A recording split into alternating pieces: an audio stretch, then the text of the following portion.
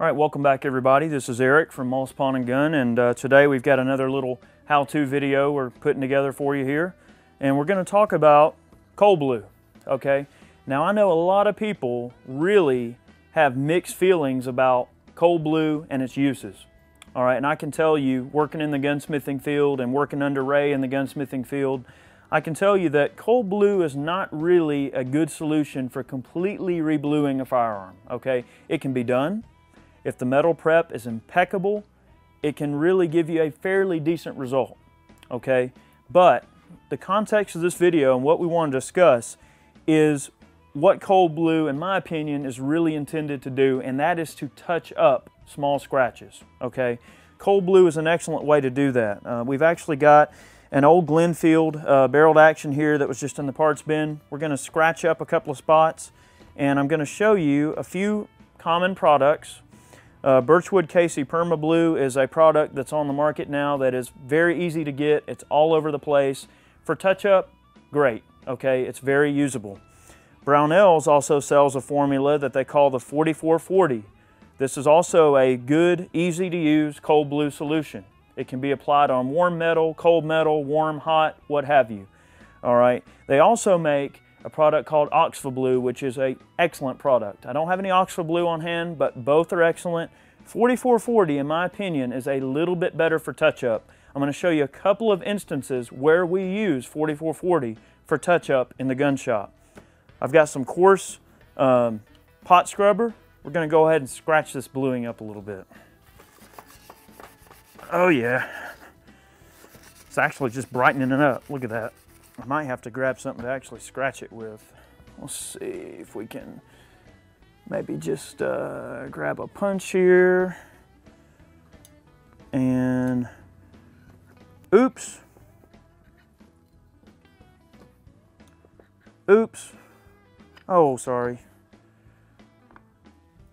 All right, so we got, here's a, I guess a pretty good example of a couple of scratches that you might see on a firearm when it comes in the door, all right?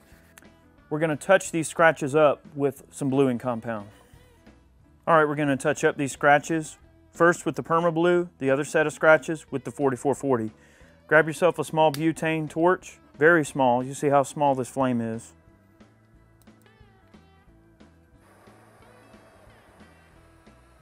You're just gonna heat up the area just a little bit.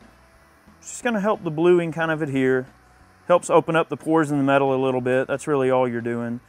I mean, this barrel is acting so much like a heat sink, it's gonna draw a good bit of this heat away.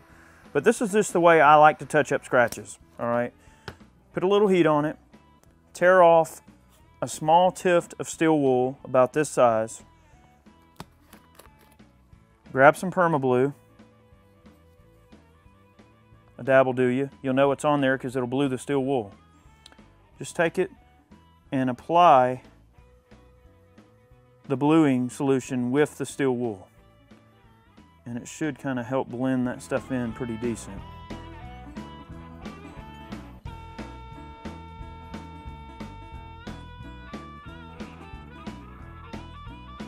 It's starting to turn. I noticed the Perma Blue product doesn't really cover quite as well as this 4440. Now watch when we move on to the 4440. I'm going to allow this to sit for a second. You can see it's starting to turn just a little bit. Now bear in mind, those aren't deep scratches. This is just a cosmetic touch-up, is really what this stuff excels at. We're going to go ahead and cap the Perma Blue, and we're going to move on to the 4440 while this is turning. All right, so same thing on this area of the barrel. We're going to go ahead and warm it up a little bit. And this time we're going to use 4440, which is one of me and Ray's personal favorites. It helps to degrease, but the nice thing about the 4440 is it cuts pretty damn well. You really don't have to worry about it that much. This is just the way I do it, and I don't generally ever have any problems. All right, so again, 4440 this time. This is an excellent product, highly recommended. I'm not knocking Birchwood Casey. You can already see even the bluing on the steel wool. It is much, much darker. All right, this is quad alt. We're going to take our quad alt, just give her a little shimmy there. And that warmed up nice. Okay. We're going to allow both of those to sit just a little while. and then we're going to rinse off with some cold water and then follow up with a little bit of oil and a patch. And that's generally about it. The cold water, what it'll do is it'll neutralize this cold blue solutions, which cold bluing is really just a form of controlled rusting. All right, if you don't neutralize it, it's going to make these ugly splotches on the barrel, and they'll be really hard to get them to go away. So I'm going to just walk over to the ultrasonic. I've got some hot water and simple green in it. I'm going to rinse these off in the ultrasonic, and then we're going to follow up with a little bit of oil and then see how well both of those products covered. I'm also going to show you how to touch up screw heads when they get damaged. We're going to go ahead and move on to that right now while we're letting this sit.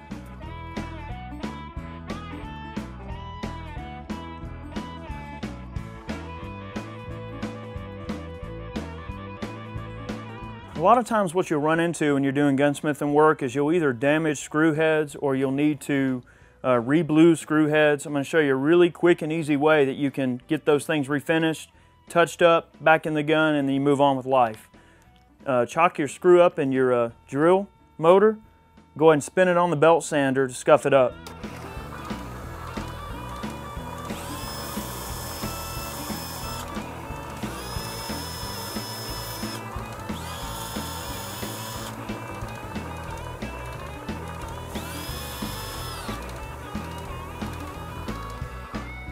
All right, from there, it'll still be warm after you've spinned it on the belt sander.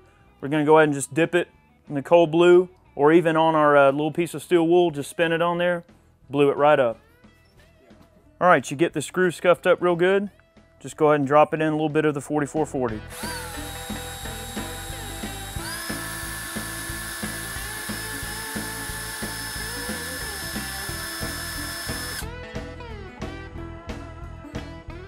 All right, we're gonna let that sit a moment and then walk over to our water bath and go ahead and neutralize all this. All right, so we've rinsed off with some warm water and simple green.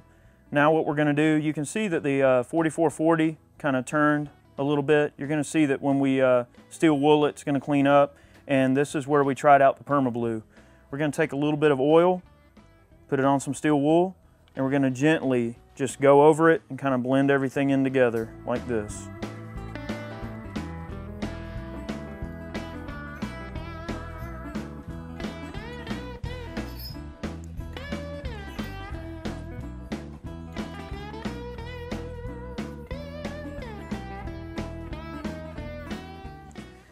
And we can see that, you know, those scratches, the way that I put them in there, it's really difficult to get that cold blue to really fill it in, but you see it did fill in a little bit.